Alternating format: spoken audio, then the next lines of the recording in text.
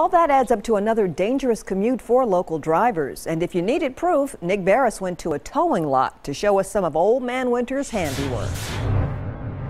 Thank goodness for airbags. I'm told the driver and passenger of this car were spared serious injury after they hit a patch of ice on Wednesday. The same can't be said for their car. It's now here at A.B. Collier's wrecking yard, no longer running. We tow for the Metro Police Department in South Nashville. This is where cars go to die. Insurance adjuster Gary Coombs gives them the last rites. Come out and do a damage assessment on a vehicle that has been wrecked in an accident or in a ditch or wherever it may be. You going to be busy? Very busy. And manager Robert Dunn says snowstorms keep his lot busy. There were a few bad wrecks. There were a few bad wrecks yesterday. I'm going to show you a couple of back here. This is typical of a one-car accident. They hit the ice, they lose control. You can see what they did. They slid down the retaining wall. Dunn says it's the same story over and over. Lost traction. But in many cases, it's not just about the ice. Typically when that happens, you also have those. You have bald tires. The more serious wrecks usually involve two or more cars. This Sentra went over a retaining wall on 440 Wednesday and slammed into another vehicle. When this car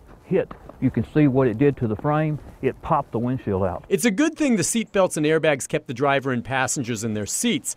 Dunn says overall Wednesday wasn't all that bad. He counts only a half dozen or so wrecks from the ice, leaving plenty of space in his lot. He figures he'll need it after tomorrow. We'll have 7 drivers, 7 trucks ready in the morning. Obviously, some wrecks are worse than others, and I'll tell you what, they see them all here at the towing lot, and they expect to see more after Friday's snow. In Nashville, Nick Barris, News Channel 5. Police across Middle Tennessee and southern Kentucky reported hundreds of wrecks, some minor and some serious on Wednesday. They expect an even busier day tomorrow.